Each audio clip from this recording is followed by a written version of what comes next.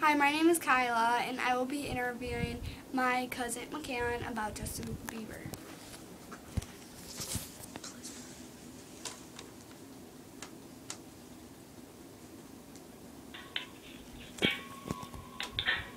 Hello. Hi. So, when did you discover Justin Bieber? I discovered Justin Bieber January 15, 2007, his first video on YouTube. Why do you like him? Well, he's just an amazing person. He's like really nice and kind and funny and smart, and of course he's hot. What is your favorite song by him? It's really hard. I cannot choose a song. It's like choosing between the boys.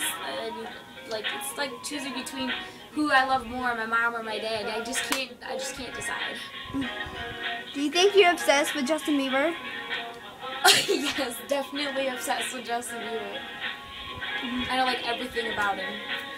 How many things do you have of him? I have 556 items of Justin Bieber. That means posters, blankets, pillows, picture frames, board games, books, shirts, CDs, dolls, all of that. Wow. Yeah. If you could say one thing to Justin Bieber, what would it be? It would be thank you. Why? Because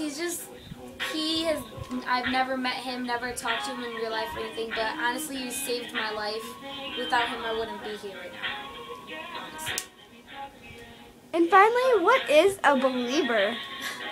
A believer is somebody who is there for Justin from the beginning.